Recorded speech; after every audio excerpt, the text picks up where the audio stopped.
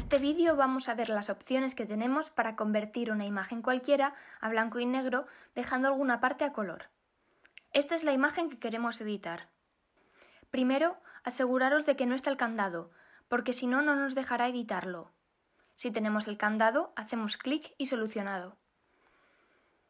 Duplicamos la capa con los comandos control copiar o comando copiar si estáis en Mac. Ahora seleccionamos la capa de arriba y hacemos clic en este botón de abajo, que es circular, y escogemos el filtro blanco y negro. Esto nos va a crear una capa que nos va a permitir utilizarlo como máscara. Si nos fijamos en la capa, ahora mismo está entera blanca. Las partes blancas reflejan que el filtro se está aplicando y a medida que sea más negro el color, menos se aplicará. Vamos a verlo en directo.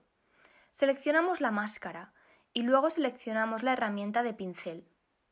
Ahora, como vamos a trabajar con los colores blanco y negro, necesitamos que aquí esté seleccionado el color negro.